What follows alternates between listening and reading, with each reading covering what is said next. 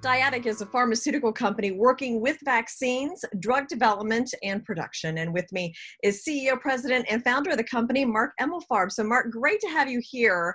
And gosh, this couldn't be more timely with what we're dealing with COVID-19 and the coronavirus. And let's start with an overall view of Dyadic, what you're doing. And I understand you have a proprietary C1 gene expression system that could play a role in a vaccine. So explain to me if I got that correct and what you're doing.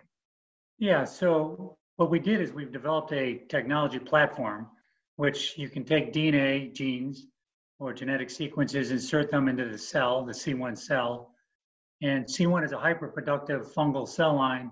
It produces massive amounts of low-cost vaccines or antibodies quickly, cheaply, and in small environments. So we can multiple scales, like flexible commercial scales. We've actually produced proteins from this technology in the industrial world for 2.5 decades at massive scale, like 500,000 liters. And if you think about 500,000 liters, think about an oil tanker in terms of a refinery, like in Houston. That's how big that is. Mm-hmm. Because of high productivity and the different demands of a pharmaceutical industry, we had to shrink the footprint so that we can make a massive amount of these potential vaccines for coronavirus, for example, for everybody on the planet. I mean, our goal is, and we believe that we have the productivity output from this particular cell after 25 years of engineering and improving it over time, that we think we can make the 8 billion dosages that the world is going to need in a short period of time at very, very low cost. So the goal here is to be able to find a gene, the sequence, to put into our cells that actually make the vaccine, create antibodies when you insert it into the body to neutralize the virus. And we're working with some of the world's best and brightest scientists to do that. And the other proposals we have with the European Union, where we've been working with the ZAPI consortium, which ZAPI is the Zoonotic Anticipation Initiative. And within that group, there's a bunch of scientists that are 3 of the top 20 coronavirus scientists. And they've been working on MERS and SARS and coronavirus for years. So when the pandemic showed up, it wasn't like, hey, we want to get involved in the game. They've been playing in this for a long time, and they've been doing the study and the research. And they have those genetic sequences that we believe are going to be the right sequences to put into our cell to mass produce the potentially 8 billion dosages of a vaccine that can actually prevent people from getting the coronavirus.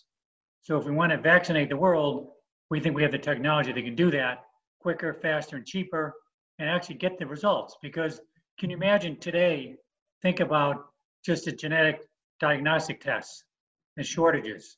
If we show up down the road with a vaccine and everybody doesn't have access, we're going to have a revolution on our hands. Mm-hmm. So we have to make sure that we do it right. And we think we have the right partners in terms of the scientists that have the knowledge to come up with the gene sequences that are going to have the right potential potency and the effectiveness. So you can use a low dosage, but very effective, that we can produce at very high levels at very low cost and flexible commercial scale. So that's the one program with the European group that came out of the ZAPI consortium that we've been involved with as well for over 4 years. And in that particular group, we demonstrated 35 times higher productivity level than the second place cell line. And now that we've done that, and the antigen we've created there, they actually made it for cattle in the Schmallenberg virus, or for cattle. It's a cattle treatment. And it protected the cattle extremely well, the challenge test. So not only was it safe, it was effective and can be made at massive amounts at very low cost. So between the Israelis, what they're doing, where we are the monkey in the middle, so to speak, and where we are involved in the whole way, from the gene partnership with these collaborators and the scientists to producing that. And they have the animal models that take that forward. So it's not like you create a protein and what are you going to do with it? They know exactly what to do with it.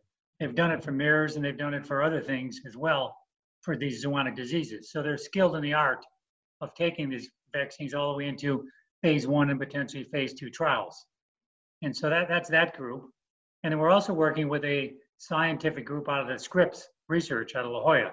And as you know, Scripps is one of the premier let's say public, but a private research group in the United States. And in there, we're working with a company that's a Scripps spinoff called UFOVax. And they have a very interesting technology as well. And again, the gene sequences have to be created by these scientists that have the knowledge and experience, and we're going to be taking those sequences, putting them into our cell, and mass producing those as well. And again, we'll have sort of two shots on the apple, or two bites on the apple here, and we're working with other companies and governmental sort of agencies, which I can't get into the details at the moment, but hope to be able to soon.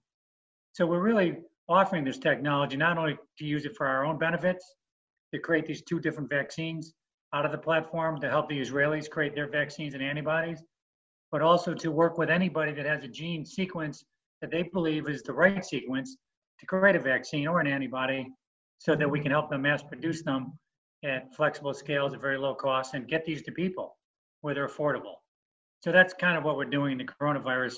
And there's a lot going on here, and even more than I can even talk about at the moment. But well, I mean, it's absolutely amazing. And if we can get a vaccine here soon, I mean, the global population is going to thank you. And of course, that helps the economy. Do you have any idea kind of a timetable when this, like how would this work? So you're working with the partners, and then what happens next? And then when may it actually be available to the public? Well, the sequence goes as follows. Somebody does the research, they develop a gene sequence.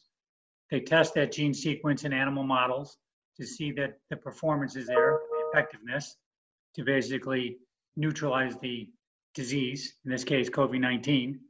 And in that case, for example, in the case of the Israelis, we're already receiving those sequences and putting them into our cell, which is the second step. We have to take the gene sequence, because to make a vaccine, to produce one, you have to have a gene sequence, and you also need a cell to put them into that can produce those things.